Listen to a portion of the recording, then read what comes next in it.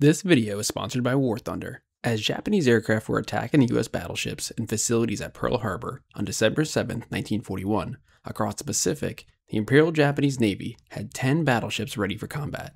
As the war continued with the United States into the coming years, the Japanese would complete 2 super battleships, the largest in the world. By the end of the war in September 1945, only 1 Japanese battleship would remain. All others would fall victim to the U.S. Navy, and in one case, a non-combat loss. This 2-episode series will cover the brief histories of each class and each of the frontline Japanese battleships. The 5 classes consisted of Kongō, Fusō, Ise, Nagato, and Yamato. I'll note here that there were some older Japanese battleships that were converted as target ships and repair ships used during World War II, but they will not be covered in this video. For this first episode, we will cover the Kongō and Fusō classes. Have you ever thought of commanding these famous Japanese battleships?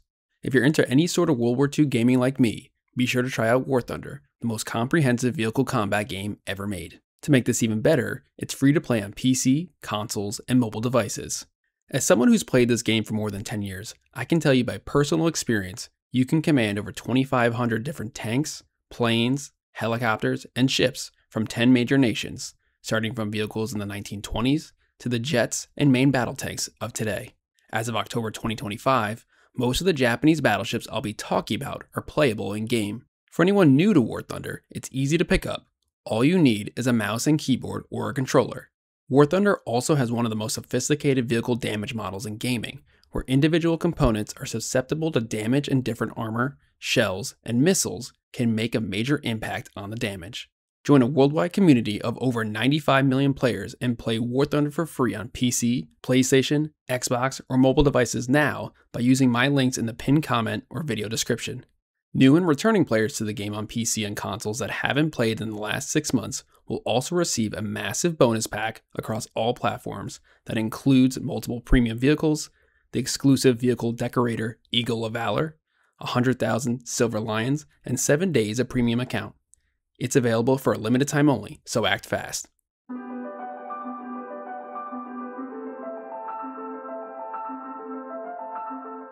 The Kongō-class, the oldest of the Japanese battleships in World War II, started life as Japan's only battlecruisers. As HMS Invincible, the world's first battlecruiser, entered service in 1909, Japanese naval planners were already designing an improvement to this new type of ship. Soon after, however, the British designed a new battlecruiser, the Lion-class, which would be superior to the still paper Japanese design. In turn, the Japanese reached out to the British to seek aid in the design and building of a battlecruiser. In 1910, Japan signed a contract with the British company Vickers to build an improved Lion-class battlecruiser, which would be designed by British naval architect George Thurston. The construction of these 4 new battlecruisers, the Kongō-class, was officially authorized in 1911. Thanks to the Japanese Emergency Naval Expansion Bill, which would also include 1 new battleship and 4 armored cruisers.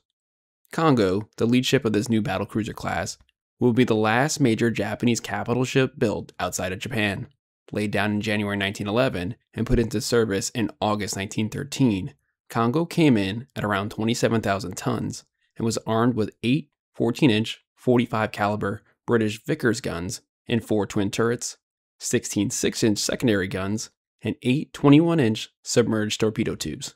Armor for the class as built consisted of around 6,500 tons, with an 8-inch armor belt below the waterline, 6 inches above the waterline, 9-inch face armor for turrets, and 10 inches of cemented armor for the barbettes. The second ship, Hiei, was constructed in Japan and was completed in August 1914, however using a large number of parts imported from Britain. The third and fourth ships of the class, Kirishima and Haruna, were both fully built in Japan and used all Japanese parts, both joining the fleet in August 1915.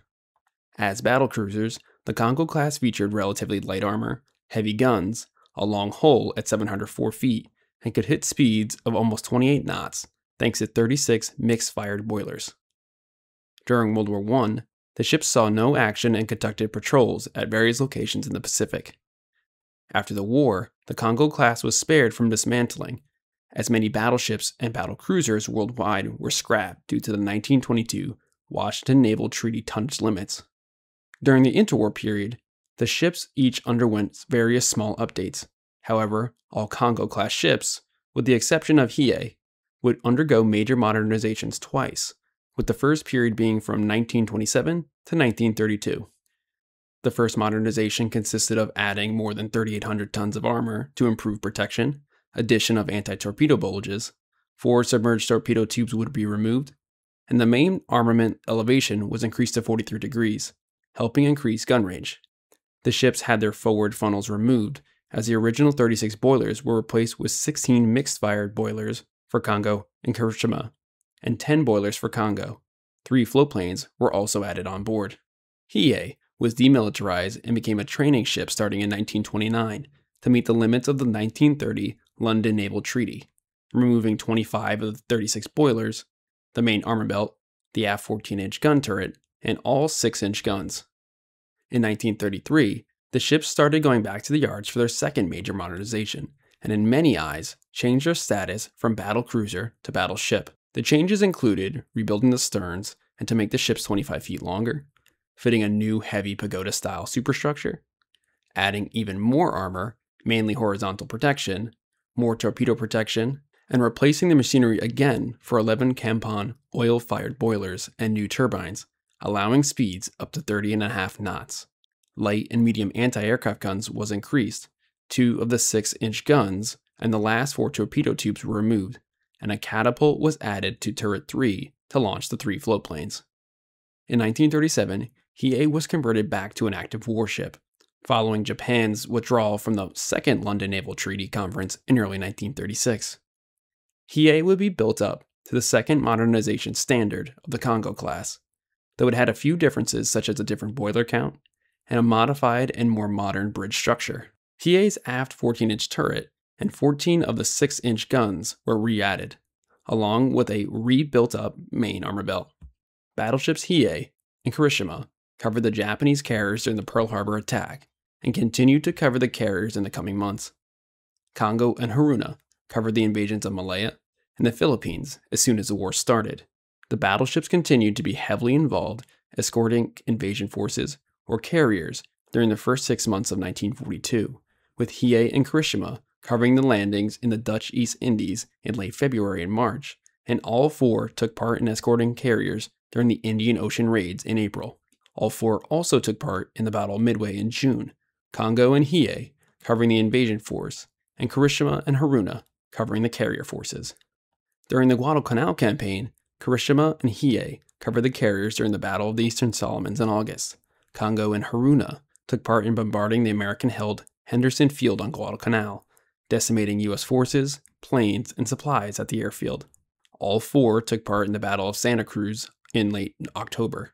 In the early morning hours of November 13th, Kirishima and Hiei closed in on Henderson Field for another bombardment, but were met by a U.S. cruiser and destroyer force, with both sides trading decisive blows. Hiei took most of the brunt of the 2 battleships, suffering extensive topside damage and some flooding in her steering compartment, causing Hiei to be caught by U.S. aircraft in the morning. Hiei was hit by several bombs and possibly 4 torpedoes, and was scuttled by the crew later in the day, being the first Japanese battleship lost during the war. Right before midnight on November 15th, Kirishima was intercepted off Guadalcanal by 2 modern U.S. battleships, South Dakota and Washington, with Kirishima heavily damaging South Dakota. The first battleship fight of the Pacific War, Kirishima would quickly succumb to Washington's 9 16-inch guns in the early morning hours of the 15th.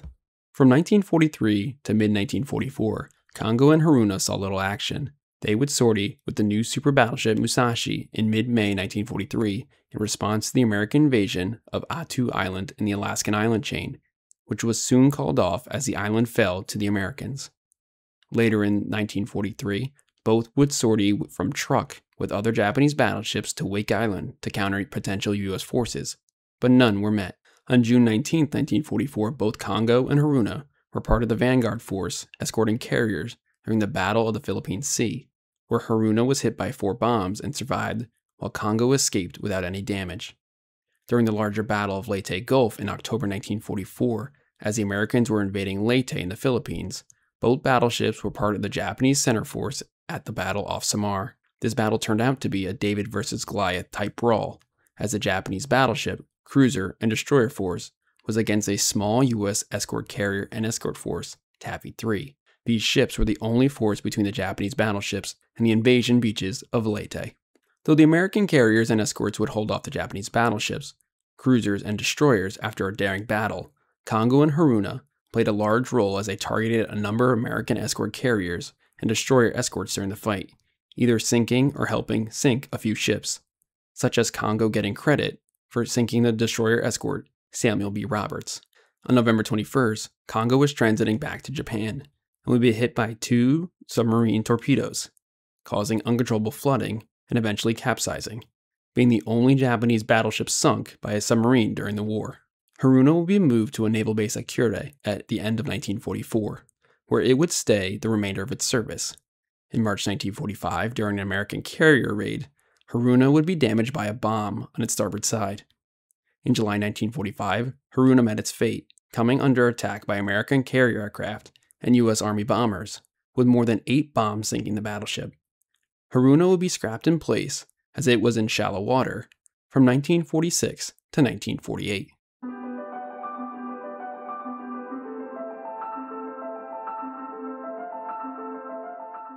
In 1911, at the same time the Kongō-class battlecruisers were authorized from the Emergency Naval Expansion Bill, a new Japanese battleship, the Fusō-class, was also authorized and in the works. As the class was designed, starting off with one ship, Fusō, it was meant to work operationally with the Kongō-class battlecruisers while also besting any contemporary battleship designs, such as the American New York and British Royal Navy Iron Duke classes. Featuring 12 14-inch 45 caliber Type 41 guns, the Fusō-class had an extremely strong main armament when designed, with the guns laid out in a superfiring pair up front in front of the superstructure, 2 midline turrets amidships, and a superfiring pair at the stern. The class featured 16 6-inch guns that were placed in casemates, an anti-aircraft armament of 4 3-inch guns, and 6 submerged 21-inch torpedo tubes. The class also featured a mixed firing scheme of 24 boilers, powering a steam turbine system, which could get them to 23 knots. Armor for the class, as built, consisted of around 8,600 tons, with a 12-inch armor belt, 12-inch face armor for turrets, 8 inches for barbettes, and 14 inches for the conning tower.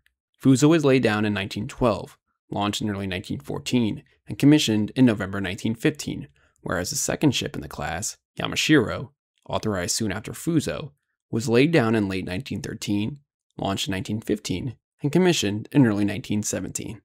These 29,000-ton battleships would see no combat during World War I, with their service consisting of training and patrolling cruises.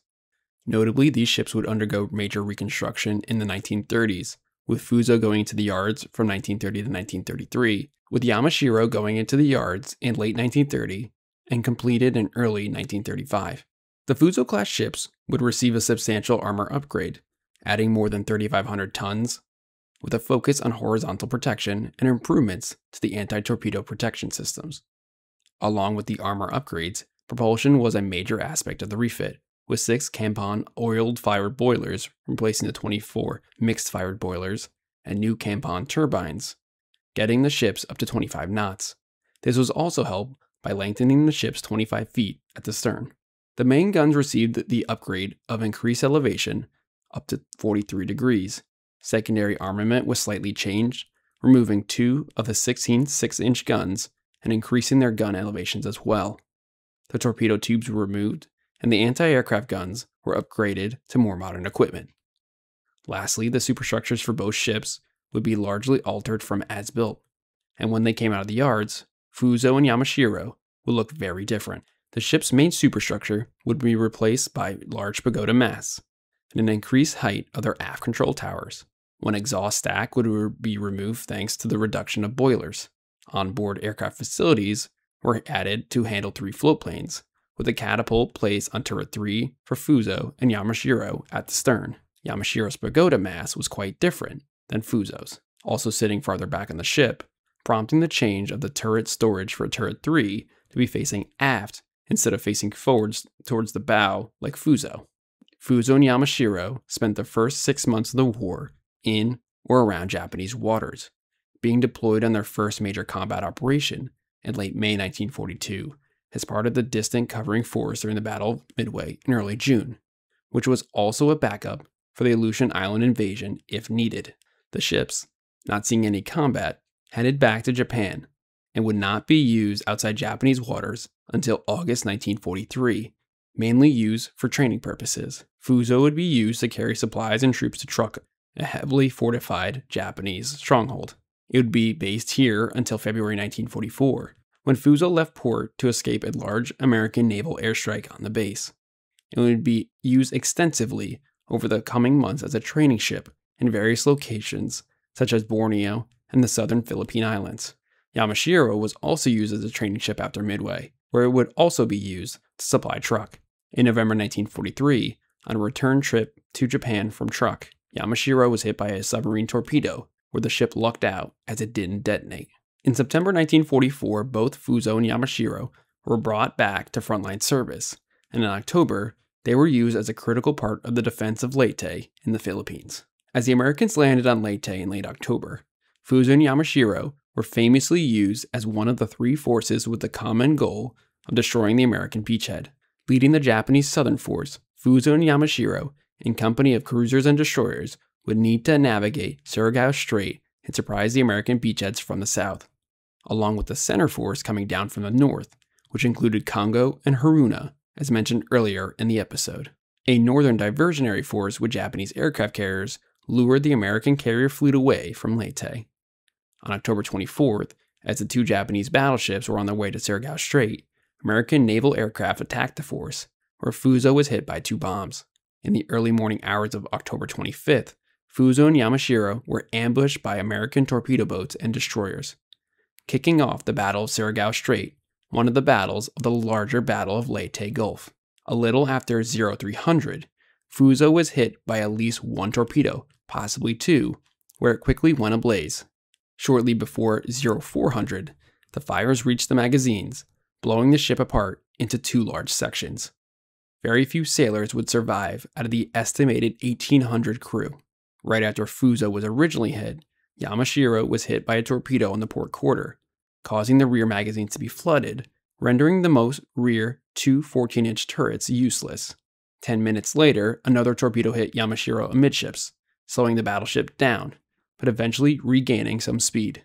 As Yamashiro kept heading up the strait, it was met by 6 older American battleships: West Virginia, Maryland, Mississippi, Tennessee, California, and Pennsylvania. 5 of these battleships were sunk or damaged at Pearl Harbor, with 3 being completely rebuilt since December 1941. Yamashiro soon came under 16-inch and 14-inch gunfire from the American battle line, while also firing back, hitting a few American ships throughout the fight. With hundreds of different types of shells fired from battleships, cruisers, and destroyers, Yamashiro soon went quiet after being battered for nearly 20 minutes, along with multiple torpedo hits. She was struck a final blow from a torpedo from an American destroyer, and Yamashiro would quickly capsize. This would be the last battleship versus battleship fight in history. Of Yamashiro's around 1,600 crew members, only a few survived the ordeal.